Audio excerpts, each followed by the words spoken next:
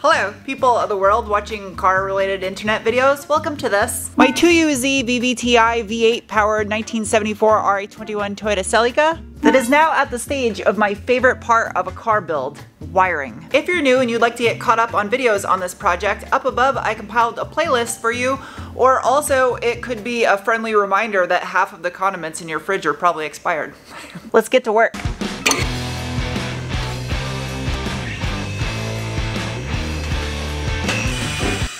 What you're looking at right here is a silent oil pan. My alternator is right there, and this is a silent block where the exhaust manifold will go. You would think an RA chassis with a V8 in it would be super cramped and hard to work on. Passenger side. Take my header apart. Before I can get to wiring though, this needs to happen Individually. Brand new Toyota, genuine hardware. Obviously, you should expect no less from me. And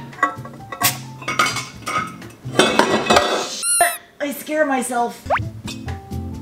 Give me that, give me that, give me that nut. Oh, it's over here. The copper paste. A little goes a long way with copper paste. You don't need much, that's for sure. Come on. Merge collector. That guy goes on like that. Oh geez, springs scare me. There we go. This plus bell housing bolts equal probably not happening. I maybe should have tightened the hardware before putting all the pipes on. Maybe. That nut right there. Oh my god, that is a really tough one to get to. You would think by how small this car is that headers on this V8 would be impossible to install. Can I get that? Oh yeah, I can get that one too. Another benefit of using a UZ V8 is the fact that there's no starter to have to hang off the side of the bell housing. Oh jeez.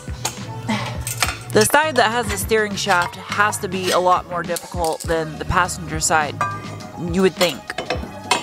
I don't know about this one. I know how many I ordered and they skimped me by 2. So I'm gonna have to use 2 of the older ones and order 2 more. And the driver's side, no more difficult than the passenger side. That's what I call a well-engineered header. I was able to do every single nut with one 14mm ratcheting wrench, and it wasn't even that much of a struggle. I label stuff too, and I still can't find it. I have like 63 comments about you should label your plastic Tupperwares. You should throw away your moldy ass thing of ketchup in your refrigerator. That's a clutch. Yup, this is it. Now as far as the flywheel and clutch goes, this is going to be a highly asked question. I've been asked it before about putting a W58 gearbox behind my 2UZ V8. Oh man, those are heavy mamba jamba. Where's the holes? Holes.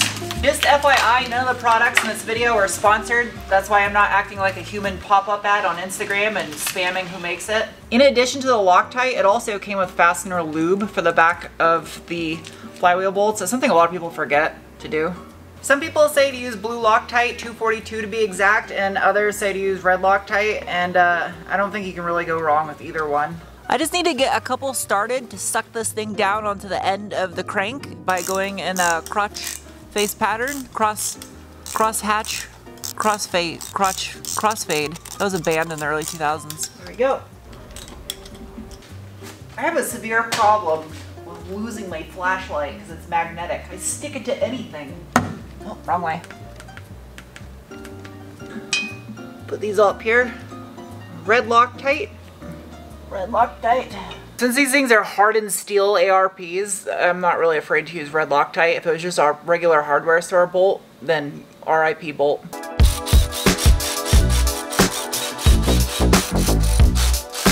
$70 pound-feet.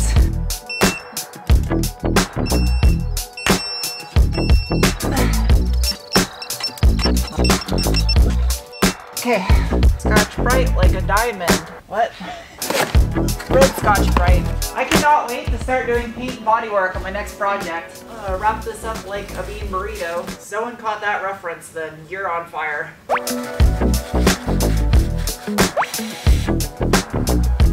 the pilot bearing, I like to put a little dab of copper anti-seize on the outside. A little goes a long way. Aha! A la soqueta, oh la soqueta. Look at that. That'll do right there. Perfect. There's the chewer. The chewer. Back on the subject of the clutch and flywheel, the way that you end up destroying a W58 gearbox when you put a lot of power through it, torque actually is what does the damage, is by running a super aggressive grabby clutch. That will cause damage to a W58. So that's what I did. I paired an adequate clutch for this application so it'll provide some slip and not allow my transmission to explode. Shine bright like a flashlight. Okay. Holes.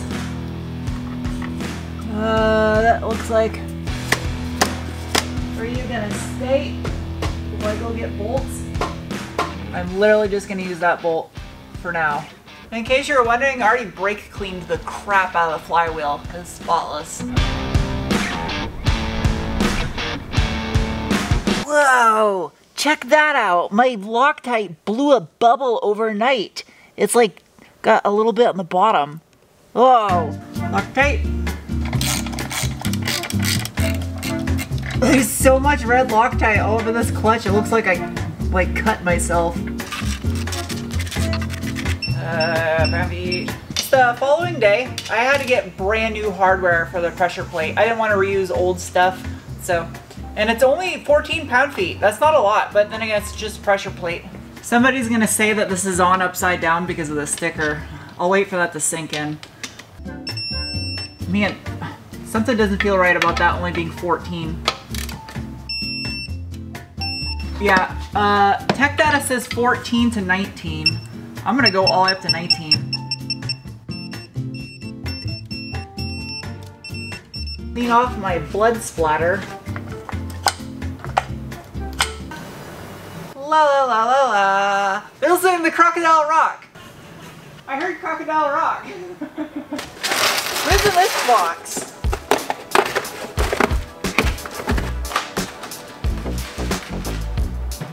Don't skip leg day.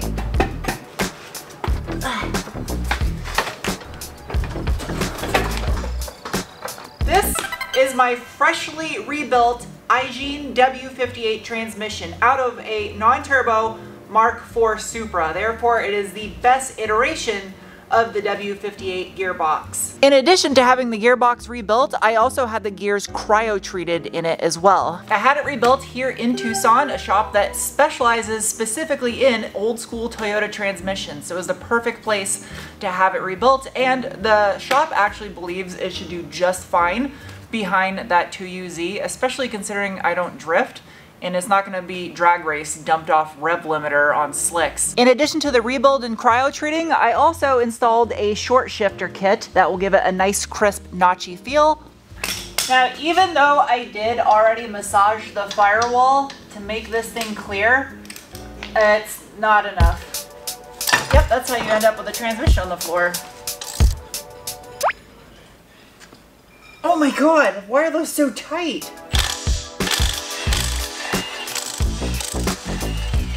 That literally just took all that sound and just middle fingered it into my earlobes. Alright, bell housing from 2UZ. I've already modified the bell housing just by removing these little tabs, but I might do a little bit more. This is gonna not be fun putting this transmission up in here. Tight clearance. Sketchy. It's heavy. I'll do it on the very edge of the oil pan where it's the strongest. Oh, that's why. See this peg right here? My junkyard engine didn't have it, so this slid in no problem. However, on my dad's engine, that peg is present in the back of the block, so it's just not gonna make that happen. Well, that's kind of coming out. And this is how you hit yourself in the face. It's coming out. Oh man.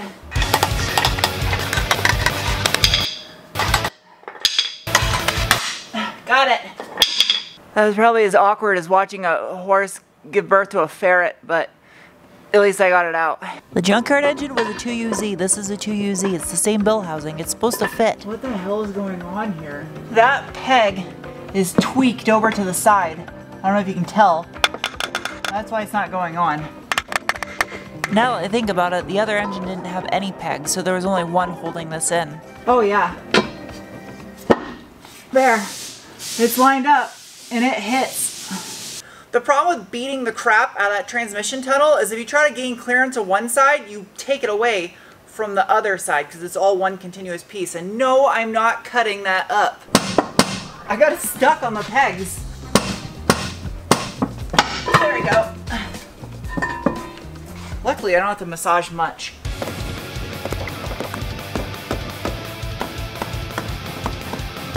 Oh, wow. That gained a ton.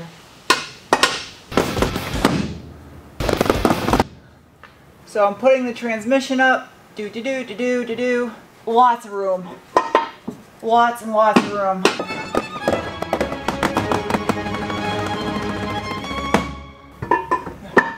I got miles of room on the side of that now.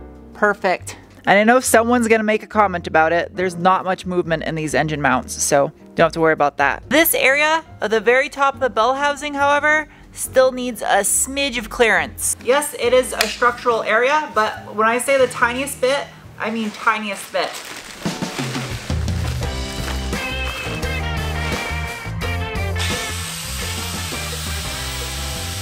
While I refuse to cut up the firewall, I don't have any problem lightly taking off a tiny bit of material from the ribbing on this bell housing. Like I said, lightly taking off a tiny bit of material, so don't freak out.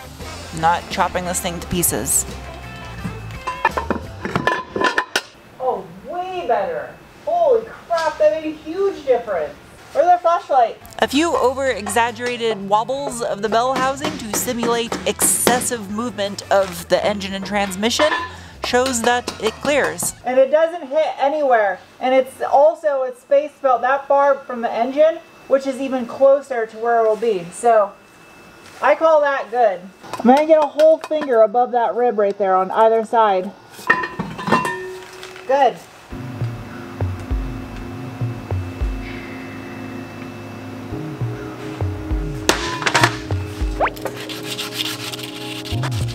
Use some 80 grit so this doesn't look like it was cut by a beaver. Even though no one is ever going to see the top of the transmission bell housing unless you disassemble this car, it doesn't mean it doesn't deserve attention. I like to try to put forth some effort into every single part of the entire vehicle, regardless if you'll see it or not. So, you know that I did put this thing in my homemade vapor blast cabinet to clean up the aluminium. And instead, it just made it look like it's been sandblasted. Now it's very susceptible to dirt and grease. Reason being is I bought the glass bead media from Boat Dock Freight, and if you go cheap, you get cheap results. I can't afford a professional vapor blast cabinet, and none of the companies that make them are willing to sponsor one. So with that said, I gotta stick this where you can see it. Right there. If you ever notice watching some of my car reviews where I show aluminium suspension components and they have stamps of weird long acronyms on them, those represent the different types of metals that are utilized in construction of those suspension components. And depending on whether or not they are pure aluminium or if there's other metals mixed in, like magnesium for instance, they can discolor if you use harsh cleaners on them. That worked absolutely amazing. Just wet sanding it with the 360 Scotch-Brite, 360 grit-ish, well 320, 360, made it have that metallic sheen, that slightly a little bit like eggshell, bit of gloss to it that I was looking for. Downside of doing it this way versus purely off of blasted media is a blasted media would give you more of a consistent sheen to it, but because I used a red Scotch-Brite, it doesn't really have any shiny spots. Shiny. It's very dulled and looks even. The only trick is going to be trying to make the transmission case match this bell housing since they're from two different types of transmissions. Creepers, they're not just for people.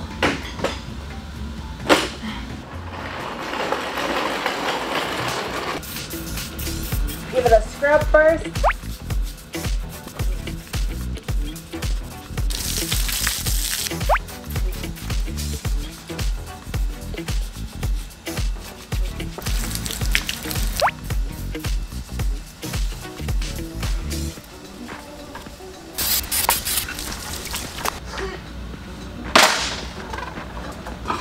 Oh geez.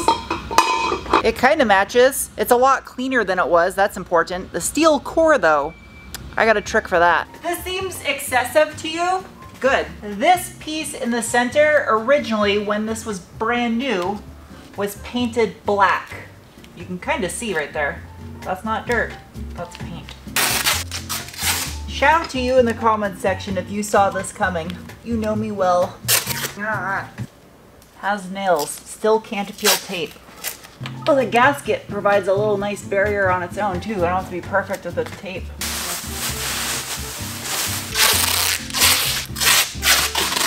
It's super windy and spitting rain outside and there's a car in the paint booth, so I gotta get creative here. That's gonna let wind come in.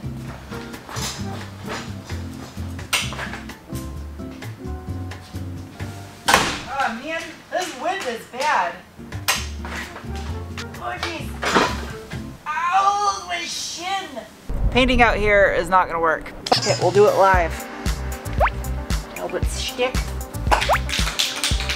Start off a little bit of primer. Regardless what I say, I'm sure I'm gonna get some comments telling me I should just spray paint this transmission silver to make it look new again. And while a little bit of satin black, high temp roll bar and chassis paint. That's a thing, that's not what I'm going to do. I prefer to have a raw aluminum finish. After 2 coats, take this off.